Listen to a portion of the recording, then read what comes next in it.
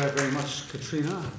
Great to see you all. And for those medical students who either never get off the AM dial or haven't got a clue where Radio National is, you can always podcast it.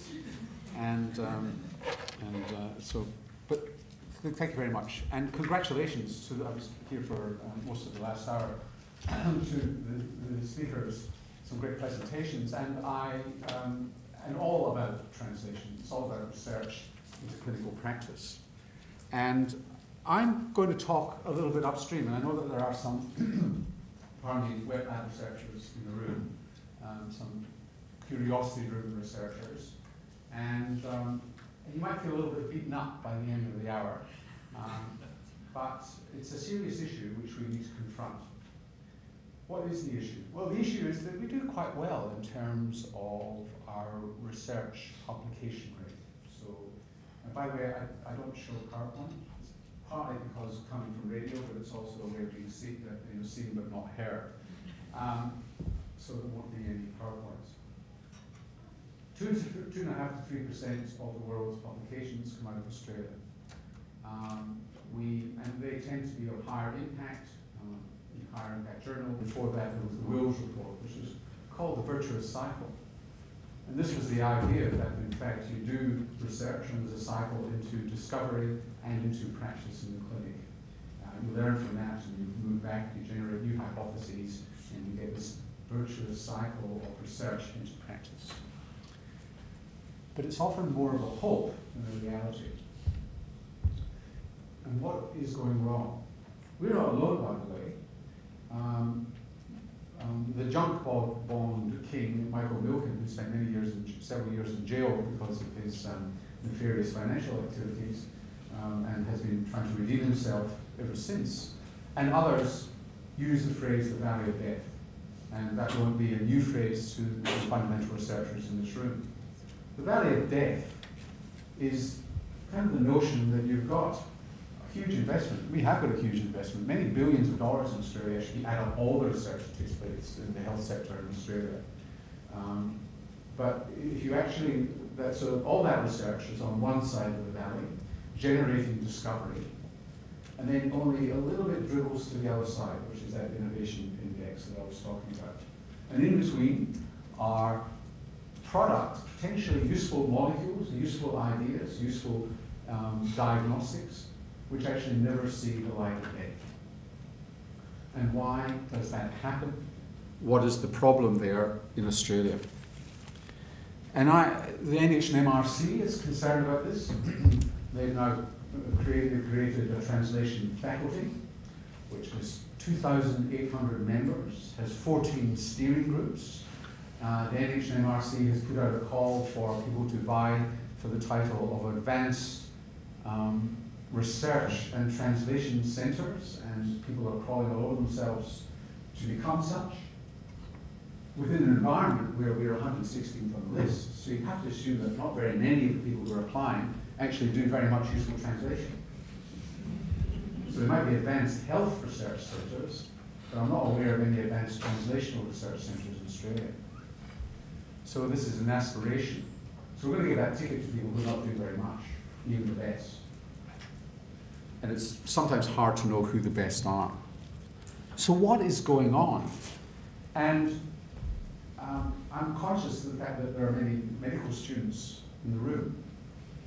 The research enterprise, I mean, it's fantastic. You've got several days here of presentation of research around this precinct. And research is a great enterprise. And I hope that many of you take up research. People who take up research are good people. They're clever people. They could be doing lots of other things with their lives, but they choose to have low incomes, uncertain incomes, and careers that bounce around through no fault of their own, but through the vagaries of research funding. The problem is, I think, and I don't think the NHMRC is confronting this strongly enough, is that the structure of research in the way we fund it and the way we reward it mitigates against useful discovery into the clinic. So what you have in Australia is a whole, because it's difficult to do, researchers end up, if you're a successful researcher, you end up thinking, I can't be bothered anymore with university bureaucracy or hospital bureaucracy. I'm going to set up my own institute. So I've got some independence to do what I want to do. These are not bad people. They are empire builders. They do build silos. By the way, silos aren't necessarily bad things. Talk to any farmer, you know, it protects the crop and keeps the rats out. But, so you get these institutes created. They're often created by men, not women. They're often created because you happen to know a couple of what they say in the finance world, high net worth individuals who give you some money, and then you gather more high net worth individuals, a fundraising committee, and you jealously guard your income source. In Canberra, Canberra, there aren't many high net worth individuals. There's a lot of medium net worth individuals, more than most other parts of the country, but not many high net worth individuals. But you'd be lucky in Canberra where you've had government investment. So the John Curtin School of Medical Research, you know, has had over many years substantial government investment to get it going because it lacked, in many ways, the high net worth donations you were able to get for places like the Walter and Eliza Hall Institute. So we do well, got lots of good researchers, we've got a few Nobel laureates, possibly, I have looked recently, but possibly more than we merit by our population level. So you get these empires. Now empires are built on reputation. They're built on gaining credit for your institute for discoveries made, so that the high net worth individuals keep on donating money to your institute for the work of that institute. Now, we're not talking about people here who are involved in criminal activities. They're trying to do good stuff. They're trying to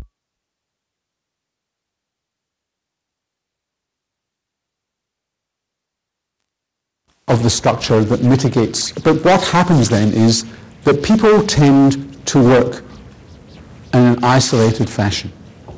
And in Australia, you have the paradox in some places where people collaborate more with people overseas than people around the corner. So they've got good, almost all frontline researchers have very good international networks of people that they're collaborating with. But they're often collaborating with people just like them. So it's, you know, they're examining one molecular pathway and they know everybody in that molecular pathway. But it's also highly competitive. There are no prizes in biomedical science for being second. You've got to be first. And so there's game playing that goes on. Because your collaborators are also seen as your competitors. So you've got to be first with your results. So the sort of game playing that goes on is, they don't want, because they know if they're doing something really esoteric, there are only a limited number of reviewers for the grants.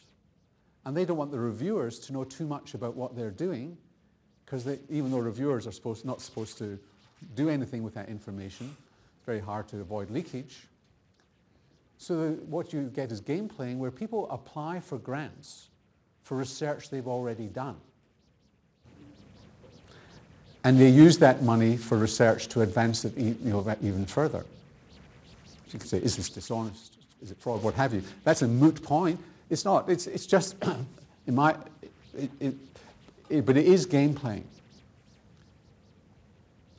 And so you want to be first, you want to get the recognition, and you get rewarded for that by the system. You don't get rewarded necessarily, NHMRC is struggling with this, you don't necessarily get rewarded for a practical discovery, and I'll give you an example of the perverse incentives in a moment. You get rewarded for you being first with the paper in the high impact journal that turns out to be well cited. Now, when we're dealing with things like cancer, or various cancers, we're talking about wicked problems which are really difficult to solve. And we want really good people who know a lot about a little. But the market, if you like, fails.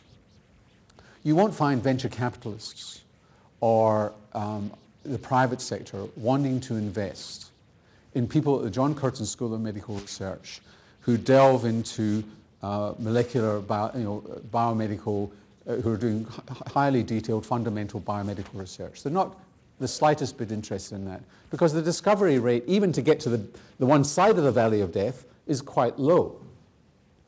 They're not even interested, by the way, in taking a promising molecule to the next stage. Because one reason for the valley of death, and I'm dashing around a little bit here, but one reason, even if you get to the point where you've got something useful, and I would argue that the structure of biomedical research, both here and overseas, mitigates against discovery of even the promising molecule at the beginning of the valley of death, the height there. Then you've got all sorts of other problems, because you've got a pipeline of innovation that needs to occur for things to be slotted in. So you might have a useful molecule, and it looks really promising in mouse models. For venture capitalists to be interested in taking this to the next stage, they want it what's called de-risked. They want it to be a little bit way up the valley on the other side before they will come in with their capital to take it further. So for example, you might have a molecular target, you've designed a molecule, it's useful in mice, and you want to go to the next stage, which would be further preclinical testing and then maybe a phase 1 trial. For it to get to a phase 1 trial, you've got to send it off, for example, to a medicinal chemist, and there aren't many good groups in that in Australia, who then take your molecule and make it into a better molecule that's worth trialing, and maybe even then take it to a phase 1 trial. So you do more advanced animal work, and then you get it to the point where you've got a really refined molecule that could then go to a phase 1 trial, which is a safety trial in human. At that point, venture capitalists start to become interested, and pharmaceutical companies start to become interested. So the market, if you like, fails right through to the uphill of the valley of death. Now, the 2,800 members of the translation faculty at NHNMRC and the 14 steering groups are all faffing around in different parts of it. They may be doing important stuff, but the key thing is to get those molecules at one side of the valley and to actually have the translational pipeline well in place so that you slot into that process with your intellectual property guarded. I want to spend a bit of time talking about, if you like, in my sense, the left-hand side of the valley and the generation of useful products which might be taken further. Because I actually don't think that we're doing well enough in getting to that point. The United States is a consortium of 60 clinical translation research centres. We have a national approach to it. The UK is interested in this. Well, we're not alone in this area. But for many of these problems that we're trying to crack, it's not, the expertise is not in one group. So when I come back to market failure, let me just state what my argument is. My argument is that you need to actually get significant discovery to get to one side of the hill. You need people at the table that you've never even imagined should be there. And the one person who's missing consistently is the consumer. Because you could say, well, researchers have got a lot to lose if their research project doesn't succeed because it's their career. But the people who've really got skin in the game are consumers, are people with the problem. And you've got to bring the right people to the table to start answering the problem, and they usually do not exist in one institution. So I'll give you a few examples of how this is happening overseas and a little bit here, and how it's just one part of the problem. But let me finish with market failure. Because government, because industry, I mean, this government we've got now likes to think, and I think the Labour government beforehand liked to think, that the market will solve everything. It will solve some stuff. Market's really good at getting products to market, developing products and then getting them to market. Markets are terrible at providing healthcare to populations, and markets are terrible at providing education, and they're terrible at providing fundamental research. So the role of the NHNMRC and the ARC is to develop really good researchers who increasingly know a hell of a lot about a little. But the role I'm arguing today is of philanthropy. Philanthropy needs to consolidate and organise and become much more assertive and aggressive, so that once Australian taxpayers have trained these fantastic researchers, philanthropy should be pulling them out of the foxhole and looking widely to see how they could solve important problems. The tradition in philanthropy around the world and in Australia is we will gather money together. My loved one died of breast cancer, or pancreatic cancer, or multiple sclerosis, and I will create a foundation in their memory, and we will fund good research to find a cure for this dreadful disease. But they're deluded. They're absolutely deluded if they follow the traditional pathway. And the traditional pathway is, I get a few $100,000 or a few $1 million together, really well thought, people who care about this put the money together. But what they then do is they call for projects. So they want researchers to apply to them with their best ideas for research. You think, well, that's fantastic. That's a good thing to do. We've got clever people, generate ideas. But what you then find is that immunologists apply for diabetes research because they think, oh, well, I could tweak my research to make that look like a diabetes project. And everybody starts off their research line with, if my research succeeds, it will result in better therapies for cancer, blah, blah, blah. And then they get a few of the researchers to sit on panels to review those, and the best research gets funded. So it's not that lousy research gets funded, highly competitive, and good research gets funded from this philanthropic money. But it doesn't get cures. It very rarely gets better treatments. Very rarely gets things into practice. So what's emerging is much more assertive philanthropy around the world. And it's beginning to hit in Australia. So let me give you some examples. A group in London, at University College London, at the Institute of Ophthalmology, they had some promising work on age-related macular degeneration. And an anonymous donor from the United States gave them some money. And the money was conditional on them working towards an effective treatment for wet form macular degeneration within 5 years. And put, I think, $5 million on the table. Or was it £5 million? I can't remember now. And Pete Coffey at the Institute of Ophthalmology and an ophthalmologist there took up the challenge. It was called the London Project Against Blindness, I think it was called. But the donor insisted on project management, milestones, and the implicit threat was there that if you weren't reaching your milestones, we were going to pull the plug on your money and give it to somebody else. So they organized themselves, they looked around for who they needed, and they weren't necessarily at University College London. They also knew they needed industry involved, and eventually gathered about $20 million of money leveraged. And 5 years almost to the day after that money was donated and the project started, they had a product going through regulatory approval. And it's now going through clinical trials. Stem cell treatment. Might work, might not work, but it's a hell of a lot faster than others have found. I came across another one just by accident. I had an eye problem when I was in Seattle, and I had an eye problem. I had to see a retinal surgeon on a Sunday morning, and this guy very kindly saw me and didn't charge me, with great relief because I wasn't insured. Anyway, almost in gratitude, I started engaging him in conversation about what research he was doing at the University of Washington, Seattle. And he said, I do this and that. But the really interesting thing I'm doing now is in a topic that I've got absolutely no interest in.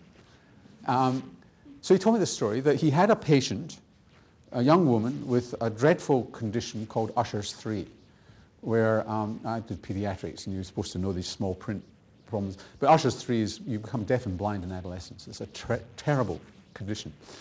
Her father was immensely wealthy. He was one of the first people into hedge funds, whatever that means. It sounds as if I know what I'm talking about.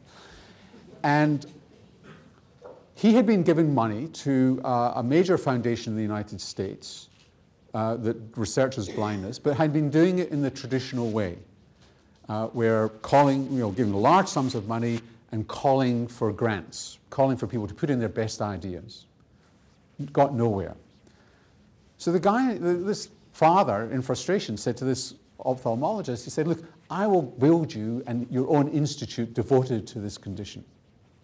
This guy, the ophthalmologist said, look, I'm not interested in an institute. I don't want to do this. I'm not, with all due respect, this is not my research area. But he said, give me a couple of $1 million and let me see what I can do. So they created a foundation. And what he did, because he knew who was who, he farmed that money out on project-driven research. Within a year, they had a candidate target. They knew what the defect was in the gene. So after years of giving money in an undirected way, by farming the research out with key groups who knew what they were on about, who weren't necessarily researching this area, they got further in 1 year than other people had got in many years. The Cystic Fibrosis Foundation in the United States were getting very, very frustrated, got large amounts of money, promising their donors that they were looking for the cure or effective treatments for cystic fibrosis, and no new molecules for about 15, 20 years. I think DNase was the last useful molecule. So they said, we're changing the way, and this is the consumer piece. So we're changing the way we're doing business. We're not going to take this anymore. We've almost been pathetically grateful to researchers in the past. That's over. We are actually going to give our money to discovery. We want new treatments. And we're going to manage them, and we're not going to take shit from anyone. So they started a very aggressive approach, which also had a business model attached to it. They created a company, a not-for-profit company, which actually shared in the IP. And they directed research and project-managed research, and still do to this day, in terms of getting new treatments for cystic fibrosis. And from there having been no new molecules in development, there are now 5 going through that have just got beyond preclinical testing. Not only are there 5 new molecules emerging from this work, some of which won't work, one of which works for, I think, about 5% of people, because it's such a long gene with so many defects in it, you're probably going to get small parts of the population, but they now actually effectively have a cure for a very small group of people with CF. And they're also testing other products which weren't in clinical trial at all. So, they still invest a little bit in fundamental research, but a lot in drug research. Myeloma Foundation doing the same sort of thing. And the Lowy family, people who own Westfield Corporation, they have running in their family a rare degenerative condition of the macula called macular telangiectasia, and they're doing the same thing. So they fund research, and they manage the research. They have found out who is who in this, and who needs to be brought in, and they are managing it forward. I don't think they've got a cure yet, but I think things are moving reasonably quickly. So it's not passive research. So I tried this out. So I've been going on about this for a while. And so I'll tell you a little story.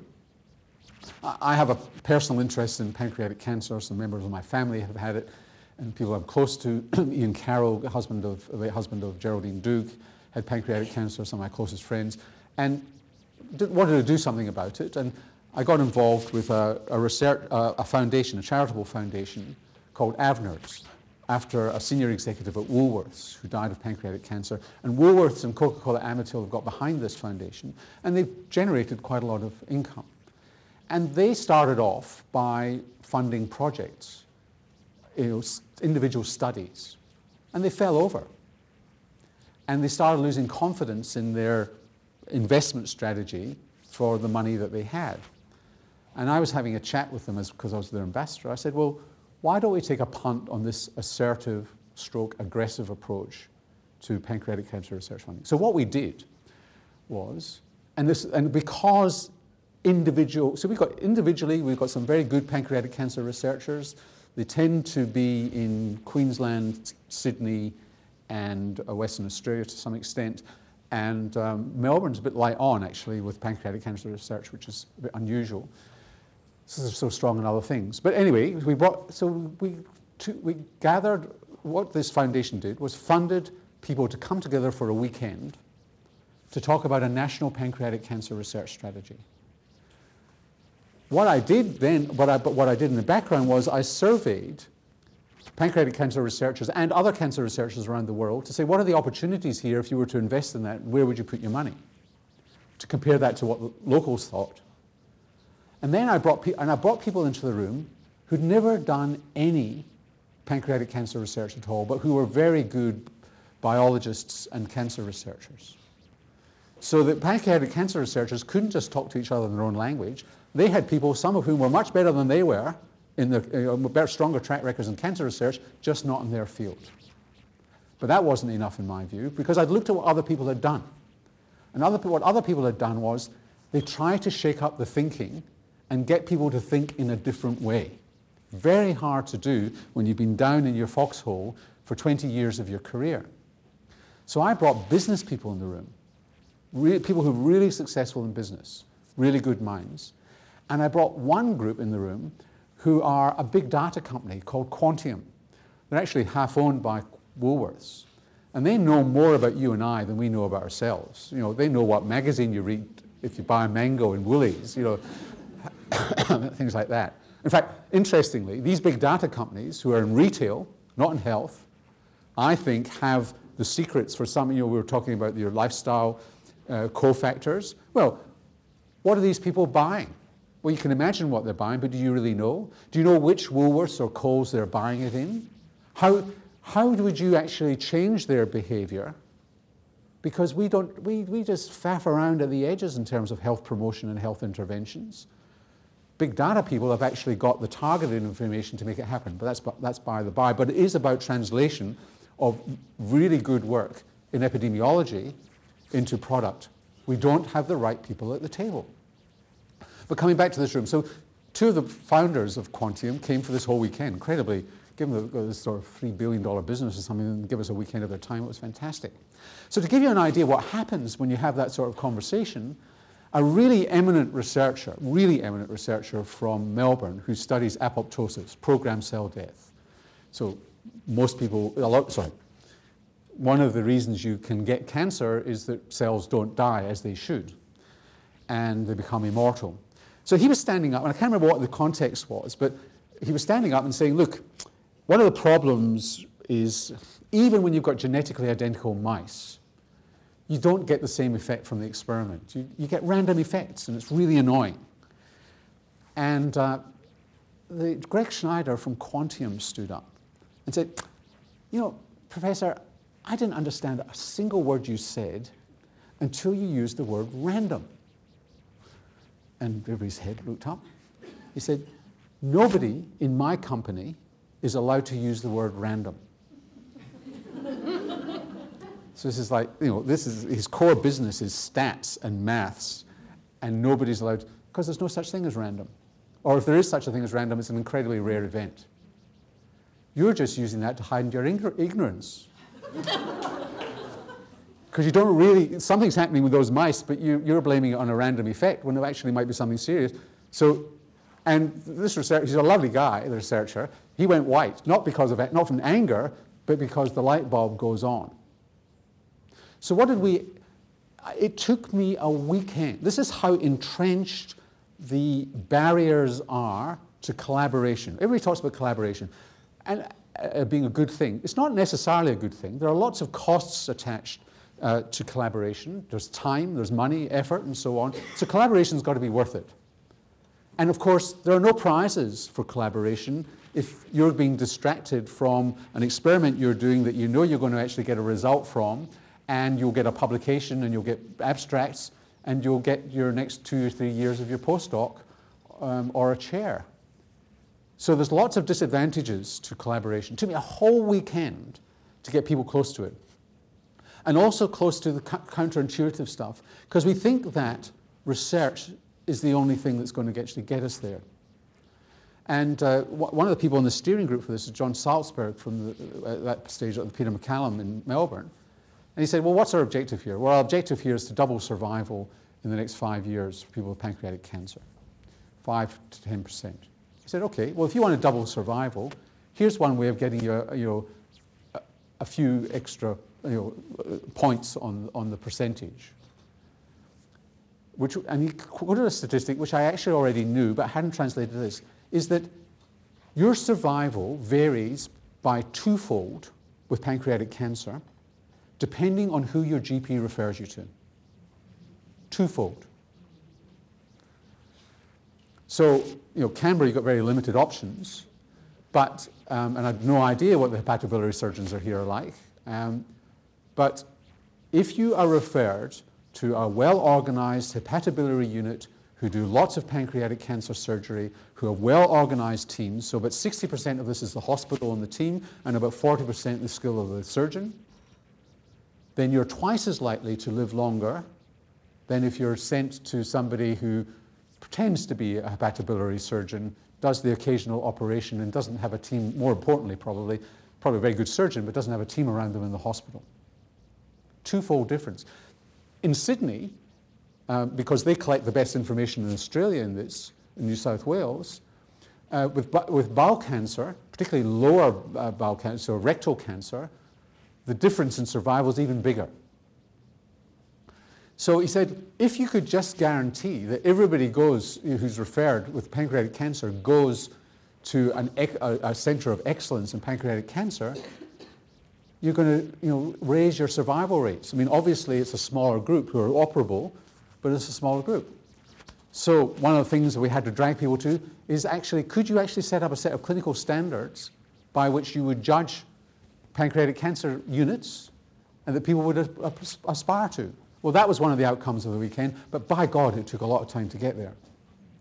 Then what was clear from the group was that you've got multiple groups with their own mouse models. They do these hybrids where they graft on the tumour and they've got a certain genetic profile, and they've all got their own little mouse models. And I know we've got the National Proteome Facility here in Canberra with lots of mouse models, but they tend to focus on their own. And what happens, talking about the Valley of Death, they get a promising molecule, they test it in their mouse model, it doesn't work, they think, oh. Or it's promising, and then the grant runs out, they lose their postdocs, and then somebody 25 years from now will say, oh, somebody at JCMR had a really good idea 25 years ago, whatever happened to it? Because the money ran out and the NHMRC didn't renew. Because you only got a 17% success rate. Or they only tested it in one model and it might have worked in 2 more. So what they came up with in this group, again, took agony, and 6 months later it's still not organized, despite $1 million a year from this foundation being on the table, $1 million a year, is to do parallel processing, where they'd share their mouse models, promising molecule, they'll do it in parallel, linked to the clinicians so that you're actually doing real live testing with people who are likely to be dead in 2 years. So you actually don't need much benefit to see the result. You probably don't need many phase 3 randomized trials. And so you have this parallel preclinical testing going into clinical testing. That was what we came up with. Still not in place, despite a lot of money being on the table. That's how hard it is to do. So the NHMRC can go off with their translation faculty, their 2,800 members, their 14 steering groups. They've got to solve that problem before they even get to the problem of how you plug in venture capital and get people, how you de-risk what you're finding. Because if they find the molecule, it's promising, then you're still going to actually have to commercialize it in the end and do something with it and move forward. And in many ways, we have the beginnings of that structure here, but it's getting people to collaborate on solving these difficult problems up front and bringing new minds to the table. But my argument is that unless consumers and philanthropists drive it, it's not going to happen. Because whilst I've been slamming into the NHMRC's job, I think, is to build big and significant research, human and physical infrastructure, although we don't build physical infrastructure very much at all in Australia. So we have this research capacity in Australia, similarly with the ARC. We expect results from that, but we're kind of asking an organisation which is built for one thing to do another. I think we should be using philanthropy to take that next step. But here's the problem. You've got empires in philanthropy too. And so you've got all these piddly little charities all over the place. Some of them aren't piddly, but they're all doing their own little thing. And they're frightened to collaborate because then they would lose the ability, there's their identity, which enables them to raise money for their future activities. It's not that they're doing bad stuff, it's just that they could be doing so much better stuff. And people know this. So, for example, Cancer Council Australia has been working with the National Breast Cancer Foundation and others to try and consolidate some of these piddly little research charities, some of them are not so piddly, to try and cooperate so that you actually get synergy and moving forward. Because that's what we need. We're not going to get it, I think, from government organisations. We are going to have to move forward because it does need more of a commercial focus or an outcomes focus for people to do what consumers want. If you're a parent of a child with cystic fibrosis, you want that child to live a normal lifespan. And if you've got money and donate it, that's what you want to donate your money to. But at the moment, you don't. You think you do, but you don't. So donors have got to ask more of the charities, and charities have got to get together, consolidate their money, because we are not great philanthropists in Australia, into large lakes of money, and make ambitious and bold investments. Now you may ask, what happens to curiosity-driven research, serendipity, where great discoveries are made? Well, we have a multi-billion-dollar research industry which is built on serendipity. My view is we've got more than enough serendipity, but tell me where the results are. There haven't been many studies of this. Two researchers called Comro and Drips did a fascinating study, I think it was in the late 60s. Some of you may have read it, worth looking up, where they, from memory, they looked up, they actually said, look, we've got open heart surgery. How much of the discoveries, what proportion of the discoveries that led to open heart surgery were serendipitous, curiosity-driven, and what proportion were directed at the actual job at hand? We want to actually be able to operate on hearts and do something about it. And it was a large proportion, there's no question, it was a large proportion was curiosity-driven research. Not necessarily serendipitous, but it was curiosity. So, Harvey, discovery of the flow of blood, the discovery of electricity. I mean, it goes back to all that when you think about what you need in place to be able to do open heart surgery. But a very substantial proportion was not curiosity-driven. It was directed at the aim. We want to be able to open up children's hearts, replace their valves, correct the defects, and the same for adults. We need both, but we've got more than enough serendipity. We need to get organized, we need to plan, and we need to try and achieve targets. And most of this research will fail. It fails already, and the hope is that less will fail. There's nothing wrong in failure. But at least it's failure trying to achieve something useful. So if you know a handy philanthropist, perhaps convince them about assertive philanthropy moving forward in health research. Thank you very much.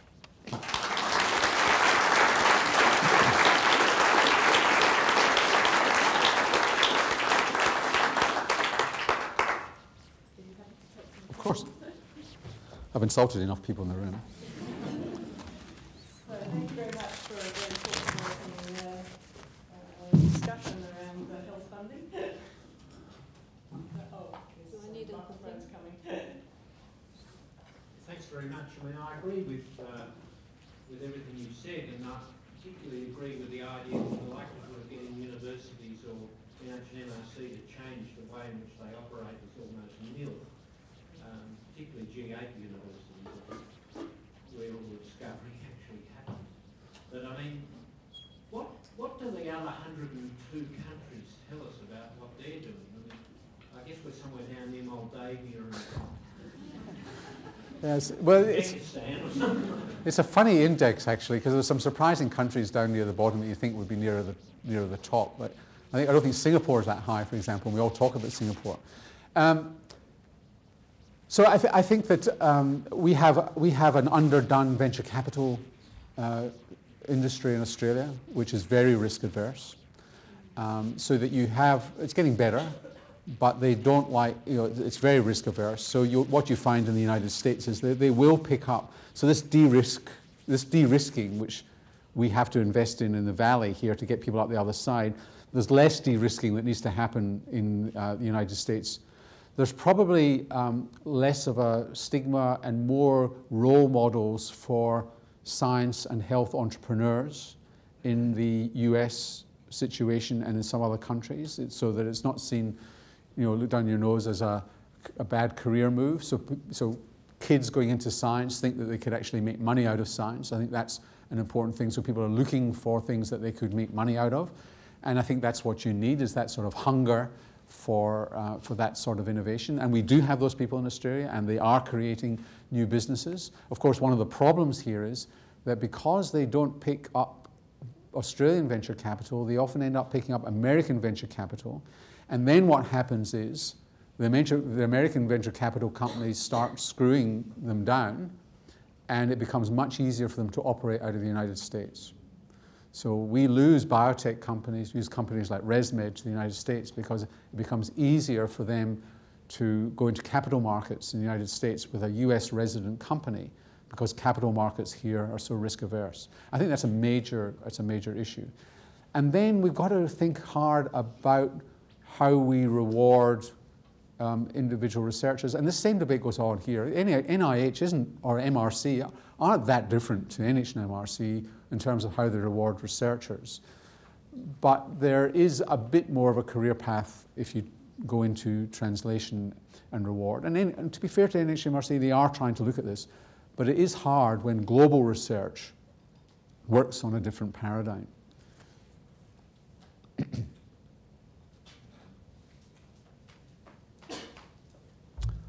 Yes?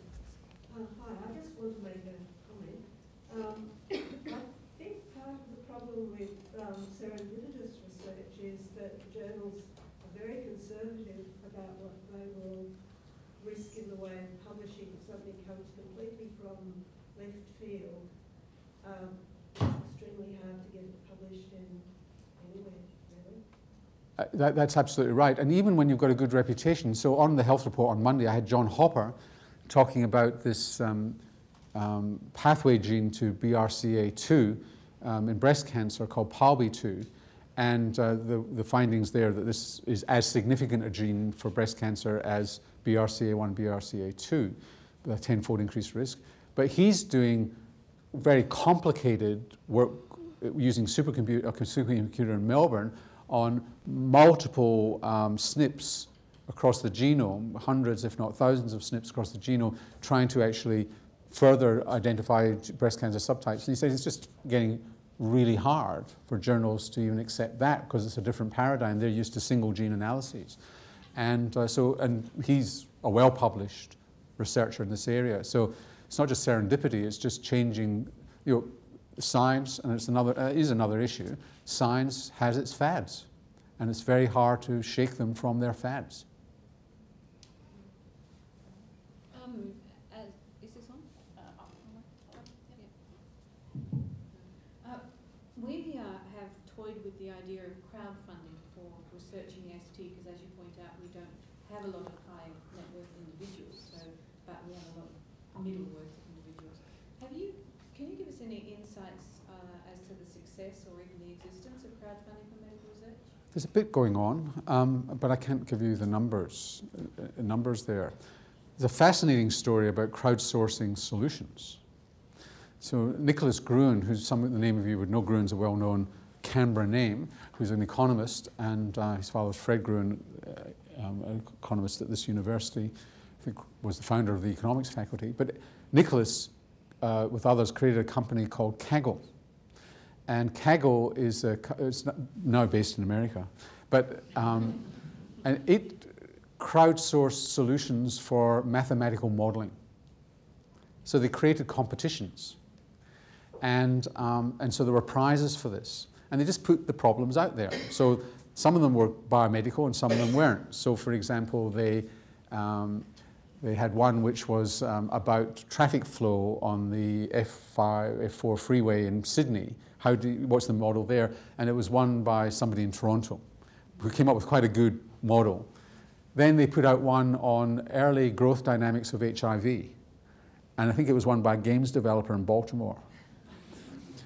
Then there was a group that, because you want to try and find, it's fine wanting to know the molecular structure and shape of, three-dimensional shape of viruses, but it actually it's quite hard because it's constantly moving and you've got to find the least energetic state. So I think it was HIV, they put out a competition using video game technology because you actually, and they gave the players the parameters about what would be the least energetic state, but it required multiple calculations, and I think it was won by a 14-year-old who just played this game. And then there's this thing called Galaxy Zoo, which is worth looking up, where astronomers had done the equivalent of the Human Genome Project, but in the sky. And so they've done a digital survey of the sky, got all these objects, and then they reckoned it would take them 30 years to analyze it. So they put this out to the crowd. And I think all they had to do initially was classify a spiral from a helical, something like that, a spiral from a helical galaxy. And within a week or two, they had 2 million analytics a day. And they'd finished it within no time at all. Then they moved on to the next thing. And in fact, a teacher and these weren't astronomers who were doing this, is just the general public that liked the idea of the sky. And then a teacher in Holland called Hanny came up with a new astronomical object from this thing, which nobody knew what it was. It was like a green object.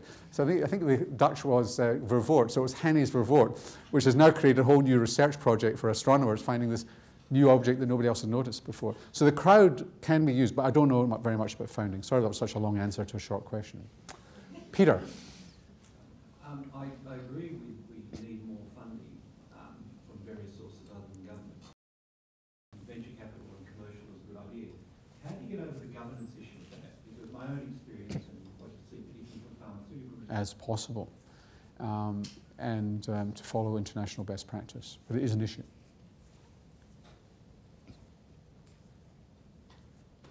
Lunch is calling, I think.